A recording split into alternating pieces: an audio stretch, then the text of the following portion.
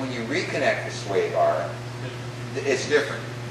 So the only way, either you do it with the sway bar connected is what I normally do, or, because we played with Chanute when we put these links on, and there was about a 15-pound difference preload in the bar when we disconnected it. The beauty of the link is all you do is you adjust the length so you can just bolt the bar up when the suspension is weighted. So there is no preload in the bar. The benefit to having no preload in a sway bar is the sway bars tend to have bind in them in the bushings. So you don't want the bar preloaded when the car is at alignment and corner balance. You want no load in the bar, because otherwise you're already twisting the bar when the car is going straight. So that's the benefit of an adjustable end length, is that it's a really nice setup. And this goes right in the factory. One end goes in the bar, one end goes in the bottom of the hub. It's just adjusted till you can just bolt it. Because if you try with a stock sway bar to take that bolt out, you can't, because the bar's got tension on it right now. So the goal is to remove the preload of the sway bar. Correct. So that it's not tweaking until you start turning. Well, yeah, it's not loading one wheel. You're not transferring. Because what happens with a sway bar, if I take and jack up this wheel, the sway bar is in the front, it actually will push up the other wheel because the bar is connected to the other wheel. So what you don't want is when this car is sitting static like this, is you want the car supported only by spring weight. You don't want to be using the sway bar as suspension, as a supporting suspension.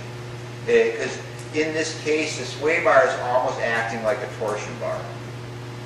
Remember torsion bar suspension, they twist?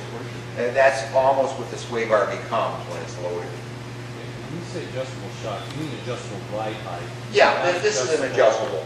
Damping. Yeah. And these are triple adjustable, so they are four? Triple. So they're high and low speed compression, and then rebound. And high speed compression is hitting like curves and little bumps on the racetrack. Low speed is braking and turning. Kind of. Okay. On your sway bar, you want to adjust your end length when you're weight in the car. Exactly. You want the car full. It's actually loaded. Right. You load. What about the angle of the sway bar? Does that matter? These it may. Somewhat square though. Yeah, I would do what the factory has on it. I would adjust these. I'd adjust one side. You only really need to adjust one. I'd adjust one side for whatever the factory is. You put that in, bolt it up, and then take the other one. Just keep adjusting it till you can put the bolt through. Put it up a little bit higher if you can. I want to show people. Now, what I did for a ride height gauge, where you measure the ride height on these cars, is on the chassis before you have a panel here, everybody knows, that you move to change your oil. The chassis ends before that panel. So what you do is you measure the ride height right here. If you anybody want to pull over here and see, you can see on the frame here. You measure it here, and then you measure it in the front here. What I use, it's an easy place. You want to measure it the same place side to side. I use where the body mounts to the frame here. This point here, and in the rear, now this car does what you measure right to here. See, this is the end of the frame. This is the end you don't want to measure off, and you got some arrow stuff out here. You measure right to here. This is the frame. Jack. Well, it's behind the jack pump. It's behind, yeah. And because you want rake in the car, you want about a 5mm rake.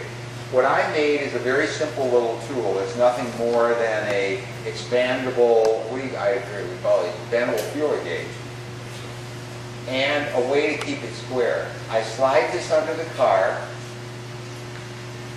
just let it click under the frame, put it under the car, let it click under the frame, and then take your vernier calipers and you got your ride height. And you do it on both sides. It's very accurate. You put this along the frame? This sits on the floor. It's on the floor. Yeah, it's square. Floor, and then that goes to the frame. I push it down, let it click up, lock it, and that gives me my ride height. Front and rear, left and right. Very, I mean, you're within well within a millimeter on it. It's the most accurate way of doing it. Yeah, the main thing if you're screwing around with this stuff, keep track of what you're doing. Because I tell you, you know, it's easy to lose. And like I always just use a little chart like this, and then I write one. I go by the corner. I put 1 TT, 1 turn tight, 1 turn loose, and then step 2, I did this. And then because you got to look and say, I did this turn. What did I have? What do I have now? And then you plan your next move. And you have to measure ride height and corner balance every time. See, that's the hard thing. If you just do corner balance, you can't, because your corner balance move, like last night when we tweaked this car, we could have, before we brought it in, what we ended up doing was raising the left front, because the ride height was low here and high here. What we could have done, we could have raised it here and come up with 1045, but we would have had a higher, it would have raised the high side more and dropped this more. So we could have done it either way to get the same, I could have tightened one here or we could have tightened one here. But because we looked at ride height also, we went with this side because this side was low and this side was high. When you're doing this, it's critical to have a dead level surface. Close, you know, on corner balance and it, yeah, I mean, it doesn't. It's a good point. I mean, if there was a lump in your floor and you had, say, one tire up and a lump, you jack that tire and you kind of float the corners off. But in general, you know, if it's a 1/4 inch or something side by side on corner balance, there's not enough that you're going to shift the car that it's frankly going to make a, you're going to get it better probably than anybody else that you take it to will do. You know, that you're going to spend the time on. Say a guy bought a brand new set of shocks and springs. How long do those take before they get a standard set? They take, you know, I believe some of the springs are, you know, the factories like an iBot, they do, you know, have a set, but they do change. I've had them change 30 pounds, you know, over a couple 100 miles, you know. One good way to start. Yeah. Check to see the number of exposed threads. You know, when you take the shocks out of whatever packing they come in, check to see the number of exposed threads to the perch. Right. It should be equal side to side. It won't be equal front to back, but it should be equal side to side. It's a good way to get started. You think should really cover down your car for a couple weeks or a month or something? Well, yeah. I would drive it a couple 100 miles and then let it get set, but make sure you use the ride height's kind of approximate. You know, if you're not going to go, not critical, yeah. You're doing this every 2 months. No, and they stay. I mean, this car did. We brought it up.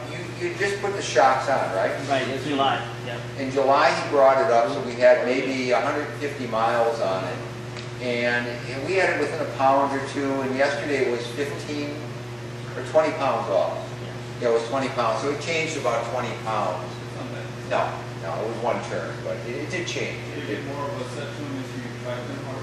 Yeah, well, yeah, the more compression, yeah, one track they'll definitely, oh yeah, they'll be where they're going to be. Yeah, it's just a matter of paying them down. Any other questions?